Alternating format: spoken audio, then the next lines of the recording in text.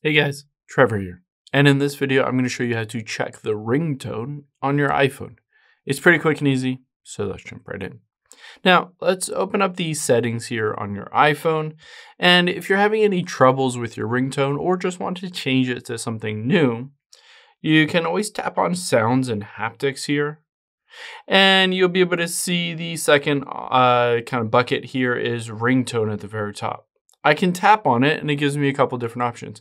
At the top, I can choose haptics. This is the vibration that is along with the actual audible ringtone. And you can choose any of these different ones. You can create custom vibrations.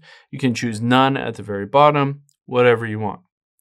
Now let's go back here and a couple of different options as well. You can choose any of these default ringtones that are built into your iPhone, or you can always just go to the tone store here and open up the tone store, download it basically, and be able to download certain songs that you'll set as your ringtone. Most of them are about $1.99 to buy that ringtone and have that downloaded onto your phone.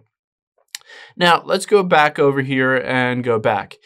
If you're finding that even though your ringtone is turned on and everything looks normal, but it is not ringing on your phone, a couple things to do. One is swipe down from the top right, and let's turn off Bluetooth to make sure it is not ringing to a Bluetooth speaker or a car speaker somewhere or headphones.